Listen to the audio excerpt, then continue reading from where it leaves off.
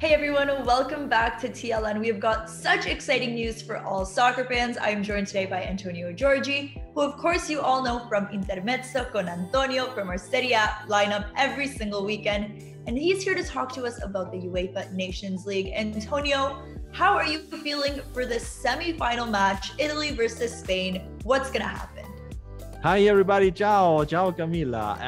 It's gonna be really interesting. As you know, TLN is the official Canadian broadcaster for these final games. It's an important international tournament, and Italy is gonna face again Spain in a very important semifinal. I say again because we all remember what happened during the Euro Cup. I'm sure that Spain will be looking for a serious revenge. So Spain is looking for revenge. Italy is looking to show the world that they are the ultimate European champions. A lot to look forward to for this match, but also looking forward to October 10th, the finals, which we will also be airing.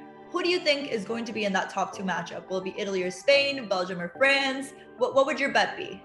They're very interesting games. Of course, as an Italian, I hope that Italy would beat 4-0 Spain, and in my dreams, of course, I hope that Italy will go through. Between France and Belgium, that's a different story because they're both very good teams. Lukaku against Mbappe, and we will see. We will see what happens there. And then, of course, the final. I hope it will be Italy-France.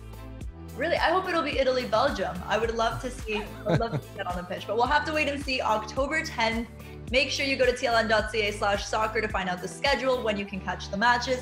And of course, catch Antonio every single Sunday with Intermezzo con Antonio. Thank you.